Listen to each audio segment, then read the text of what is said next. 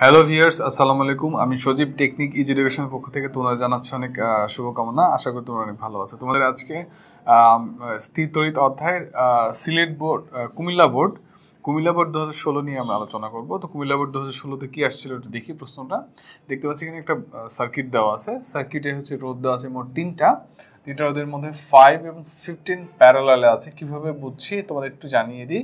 সেটা হচ্ছে যে এই যে প্রান্তটাকে আমরা বলি হচ্ছে প্লাস প্রান্ত তড়িৎ উৎসের, এবং এটাকে আমরা বলি মাইনাস প্রান্ত। সো তড়িৎটা এদিক দিয়ে প্রবাহিত হচ্ছে, সেটা অ্যারো চিহ্ন দিয়ে দেওয়া আছে। তো এখান থেকে তড়িৎটা আসার পর দুটো ভাগে বিভক্ত হয়ে যাচ্ছে এই বিন্দু থেকে আসার পরে। তার মানে এই দুটো রোধের সাধারণ প্রান্ত একটা এবং তারা ফাইনালি বি প্রান্তে সংযুক্ত হয়েছে। তার মানে এই দুটো সাধারণ বিন্দুতে সংযোগ আছে, প্রান্ত বিন্দু শেষ বিন্দু উভয়। সুতরাং এই দুটো রোধ হচ্ছে সমান্তরালে এবং বাকি যে রোধটা আছে এটা হচ্ছে শ্রেণীতে। তো আমাদের আরেকটা ইনফরমেশন আছে, বি এবং সি বিন্দুর মধ্যে বিভব পার্থক্য দেওয়া আছে 2.2 ভোল্ট, এটুকু বলা আছে। ফার্স্ট কোশ্চেন, যে তড়িৎ আবেশ কাকে বলে? তোমরা জানো যে একটি আহিত বস্তুর কাছে একটি অনাহিত বস্তু কাছাকাছি রাখলে আহিত বস্তুর প্রভাবে অনাহিত বস্তুটা কিছুটা হলেও তড়িতাহিত হয়। এই প্রক্রিয়াকে আমরা বলি হচ্ছে তড়িৎ আবেশ। খ নম্বর, ঋণাত্মক আধানে আহিত তড়িৎ বীক্ষণ যন্ত্রের চাপটির সংস্পর্শে ঋণাত্মক আধানে আহিত বস্তু আনলে কি ঘটবে? তোমাদের এখানে একটু বোঝার আছে যে আমি আধানটা নিয়ে রাখছি ঋণাত্মক, এবং আমি যে ঋণাত্মক আধানে আহিত বস্তুর সংস্পর্শে নিয়ে আসবো। আমরা জানি যে দুটো সমধর্মী চার্জ পরস্পরকে বিকর্ষণ করে, ফলে একটি আহিত চার্জের কাছে যদি আমরা ঋণাত্মক চার্জিত বস্তুর কাছে একটা ঋণাত্মক চার্জ নিয়ে আসি, তাহলে তোমার তড়িৎ বীক্ষণ যন্ত্রের যে পাথ দুটা ছিল এর পাথদ্বয়ের মধ্যে দূরত্ব বেড়ে যাবে বিকর্ষণের কারণে। তো গ নম্বর কোশ্চেন, যে 10 ওহম রোধের মধ্য দিয়ে কি পরিমাণ তড়িৎ প্রবাহিত হবে? তো এখানে বলা আছে যে 10 ওহম রোধটা শুধু এখানে আছে, তো এটার মধ্যে দিয়ে কি পরিমাণ তড়িৎ প্রবাহিত হবে। এবং আরেকটা জিনিস আছে যে এটা 10 কিন্তু বি এবং সি এর মধ্যবর্তী, তাহলে বি এবং সি এর বিভব পার্থক্য আছে 2.2 ভোল্ট দেওয়া আছে। আমরা জানি আই সমান হচ্ছে কিন্তু ভি বাই আর জানি আমরা। তো ভি এর যে মানটা আছে 2.2 ভোল্ট বলা দেওয়া আছে, এবং রোধ যে স্পেসিফিক বলেছে আমাদের হচ্ছে 10 ওহম। তাহলে এখান থেকে যদি আমরা এটাকে বিভক্ত করি বা ভাগ করি, তাহলে আমরা কিন্তু মান পাবো 2.2 ভাগ হচ্ছে 10। তাহলে যে মানটা সে তড়িতের মান 0.22 হচ্ছে অ্যাম্পিয়ার। দ্যাট মিনস হচ্ছে এখানে যে আয়ের মানটা আমরা পাবো বি এবং সি এর মধ্যে, আমি আবার বলি 10 ওহম রোধের মধ্যে দিয়ে কি পরিমাণ তড়িৎ প্রবাহিত হবে।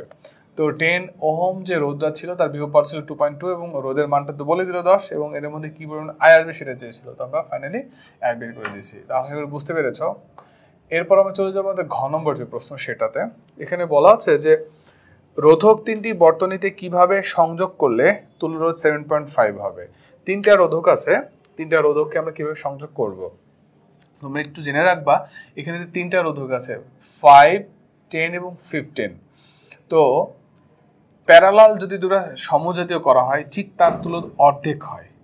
কথাটা বুঝতে হবে। আমি আবার বলি, এখানে হচ্ছে তিনটা রোধকের মধ্যে এই 10 এবং 5 যদি আমরা শ্রেণী করি, তাহলে 10 আর 5 কত হবে?